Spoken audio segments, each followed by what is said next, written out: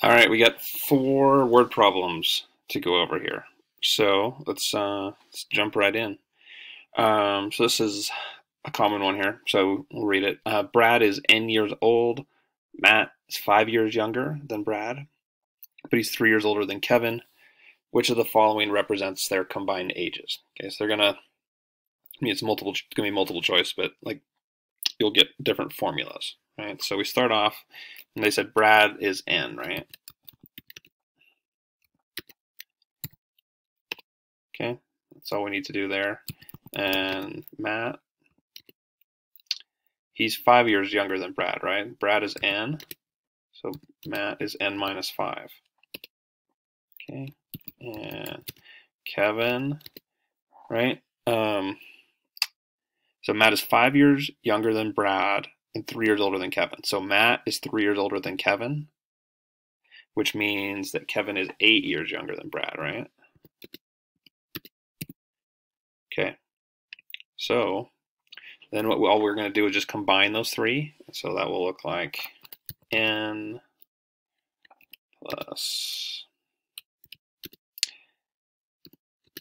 N minus 5 plus N minus 8. And sometimes the calculator tries to do stuff for you that I don't want. Right, so then we have 3 n's minus 13, right? Negative 5 plus negative 8, negative 13. Okay, and that's really the final answer, right? And you're really done there if you want to be, of 3n minus 13. Now, if you want to check this, like, thinking in these algebraic terms confuses you, which it does for plenty of people, and then we can go ahead and plug in something. Okay, so let's say we know that Brad is supposed to be 8 years older than Kevin, so we'll pick a number at least greater than 8, right?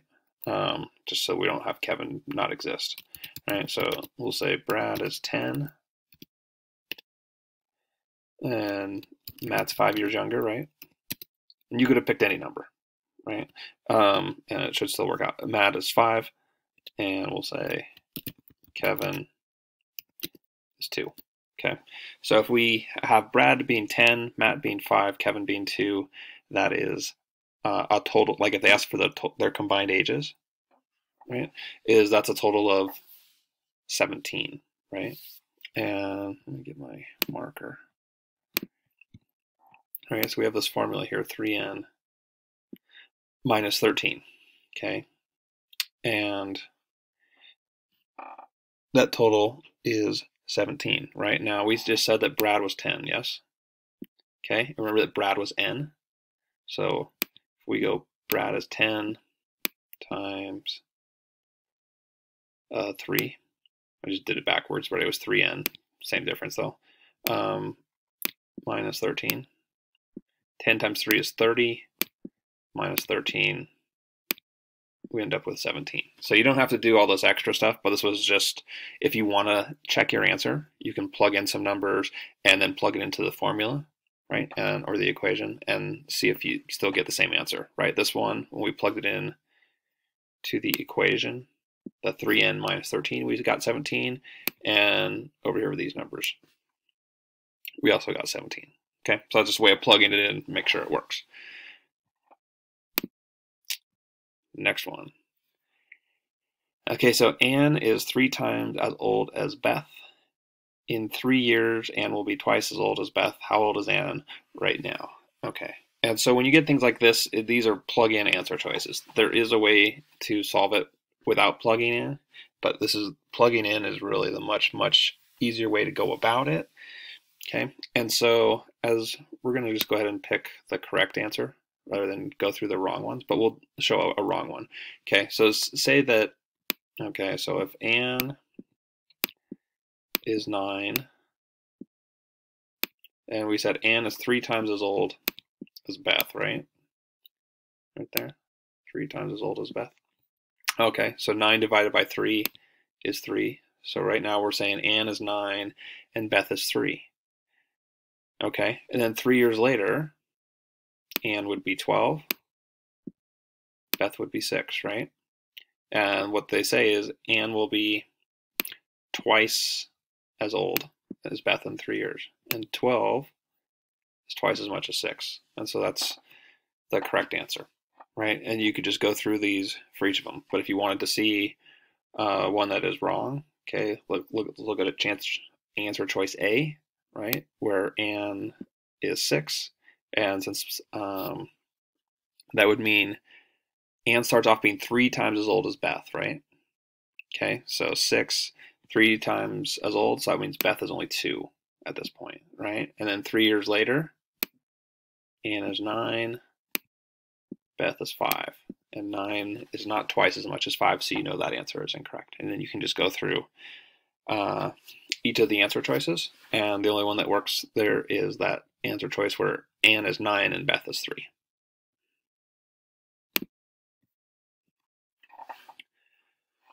Okay, we'll go back to text mode here for this one. Okay, so a number that is squared is equal to the number plus 6. Which of the following is that number?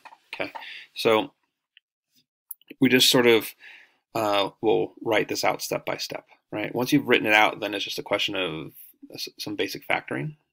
So a number that is squared, right? So actually, I'm going to use the marker. This thing does not like to write squared numbers very much. Okay, a number that is squared. So x is our number. Squared is equal to, so that's equals the number, which again would just be x, plus 6. Okay, which of the following is that number? Okay, then you'd have answer choices, right? Okay, so what you do here, so this is now, we're just getting into like a little quadratic formula. So subtract x and subtract 6, so we can have 0, right, on the right side. So then we have x squared minus x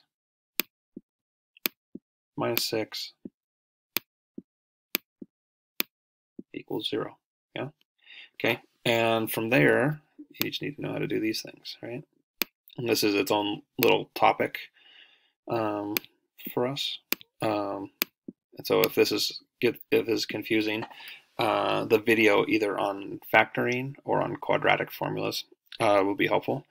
But the way that we do it is we know that we're going to have an x here, and we know we're going to have an x here, and then there will be a number here with a negative or positive, and a number here that's negative or positive, right? And so we need these two numbers to multiply to -6 and to add up to -1. Okay, and so if we go like -3 and +2, that should work, right? Because -3 times 2 is -6. -3 plus 2 is -1. And then to make sure we can multiply it out, right? You go x times x is x squared. X times 2 is 2x. -3 times x is -3x. -3 times 2 is -6. That now looks like a mess. But anyway, we have x minus 3 and x plus 2 equals 0. And then to solve for this, right, because the answer is 0, so we need within this x minus 3 right here. So if we have x equals 3, that will work, right, because 3 minus 3 is 0. And on the second one right here, it says x plus 2. Right? And if x was -2, the -2 plus 2 is 0, and whatever was on the other part wouldn't matter. So that would work as well. So those are the possible answer choices that are correct.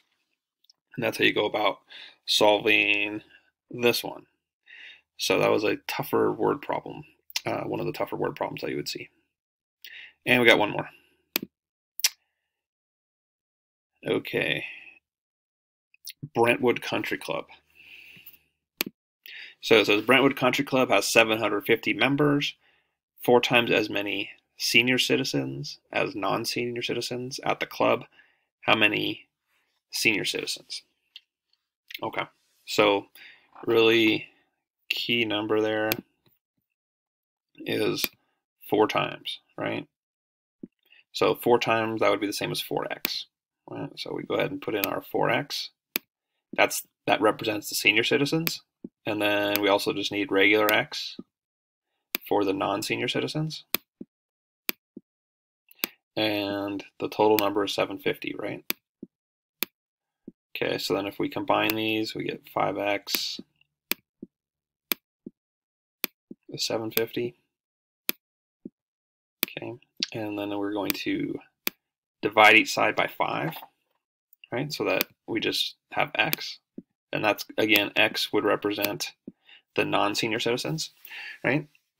750 divided by 5, you do get a calculator for this exam, so you don't have to go and write it all out or anything, is 150, right? So 150 is the number of non-senior citizens, yes? And remember that we said 4x was the number of senior citizens. 150 times 4 is 600. I don't know why I circled 150, because really 600 is the one we care about. But, okay, so there, that's the senior citizen number. Up here is the non-senior citizen, and if we add 600 to 150, we get 750, and that is the total number of members. So anyways, the answer for this question is that there are 600 senior citizens at Brentwood Country Club.